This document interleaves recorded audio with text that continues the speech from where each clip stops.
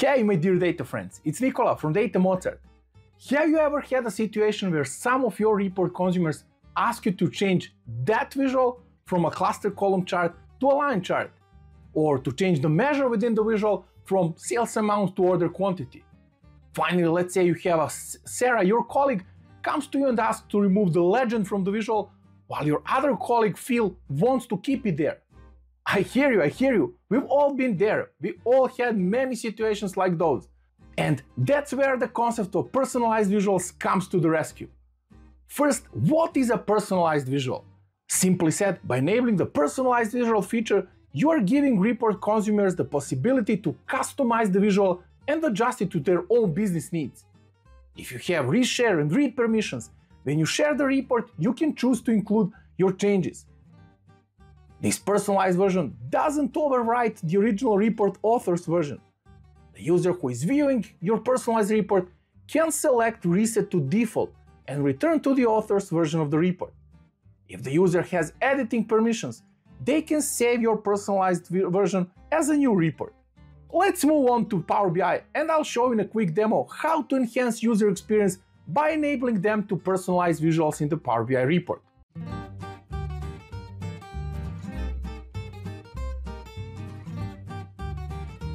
Before I show you how to implement personalized visual feature, I want you to remember that this feature is not something you get out of the box. It needs to be explicitly enabled. From the Power BI desktop, I'll open the File tab on the top, and then open Options and Settings. In the Report Settings tab, observe the Personalized Visuals property. It is disabled by default. So let's first check this box to enable the feature. You can also enable Personalized Visuals feature in the Power BI service. Click on the three dots next to the report you want to configure, and then open the settings. Scroll down and locate the Personalized Visuals property. Again, let's turn the feature on. Great! Let's now see the personalized visual in action. Once on the report page, I'll open the Format Page pane. All the way at the bottom, you may notice the Personalized Visual property. This property configuration applies to the entire report page, or across all the pages if you choose the Apply to All Pages option. Report Reader Perspective can be defined either as a default field or model.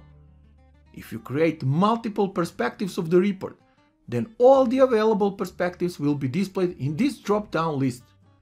Explaining perspectives is out of the scope of this course, but in a nutshell, they allow for creating a subset of the semantic model based on the specific user needs and requirements. Let's stick here with the default fields option. If you need to control the personalized visual feature on a more granular level, on the individual visual element, you can do that by choosing the Format option. And then in the General tab, once you expand the Header Icons property, there is the Personalized Visual property. And here is the personalized visual icon in the floating menu of the selected visual.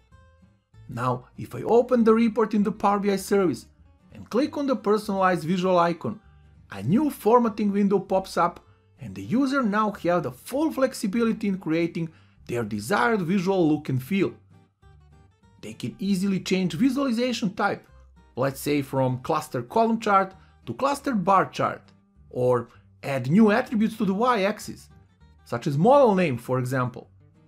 Based on the visual type, different properties can be customized, like legend, small multiples, or tooltips in this case. Okay, let's imagine that I'm now happy with a personalized version of this report page. It would be quite cumbersome if I'd have to go and repeat each of these personalization steps every time I open the report, right? I have great news for you. You can capture all the changes you made and save this as a personal bookmark. I'll click on the personal bookmarks in the top menu and then select to add a personal bookmark. Let's call this one Sales Amount Model. If I click on the three dots in the floating menu, I can additionally set this bookmark to be a default view. This means whenever I open this report, I'll land on the personalized version of the page. How cool is that? Let's quickly try it. Yes, as soon as the report renders, I'm seeing my own version of the visual. In case you wish to share the report with another user and open the Share tab at the top, you can send a personalized version by enabling the Include My Changes option. However, keep in mind that this will not override the original report version that already exists in the workspace. Last but not least, if you want to reset all the changes that were applied, click on the Reset button at the top and confirm the reset action when prompted. As you may see, the visual we previously personalized is now reverted to its original configuration.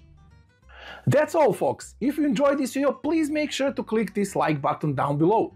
Also, if you want to stay up to date with all the latest features in Power BI and Microsoft Fabric, make sure to subscribe to Data Mozart YouTube channel. See you soon!